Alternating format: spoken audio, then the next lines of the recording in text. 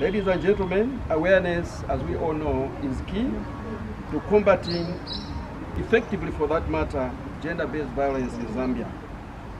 The government has provided an enabling environment by putting in place appropriate policy and legal framework to combat gender-based violence, and owing to the complexity and pervasiveness of gender-based violence, the policy and legal framework requires all stakeholders to form a united front in a multifaceted approach to fight GBV.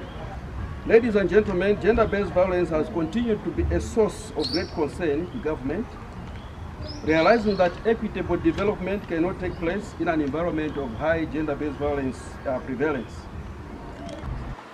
We've been in solidarity with the fight against gender-based violence.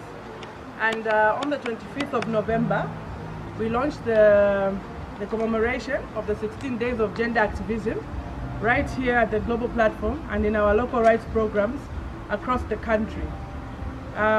We were commemorating in line with the theme for this year, which is Orange the World, Fund, Respond, Prevent, and Collect. So the work for survival is looking at fight against gender violence against young women, in the fight against gender violence in the workplace,